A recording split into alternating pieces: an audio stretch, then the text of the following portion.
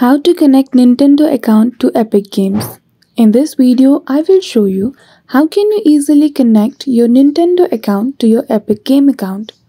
So without any delay, let's get into it. For that, firstly you need to go to any of your browser on your device and then type www.epicgames.com. And at the right hand side, you will see the option of sign in.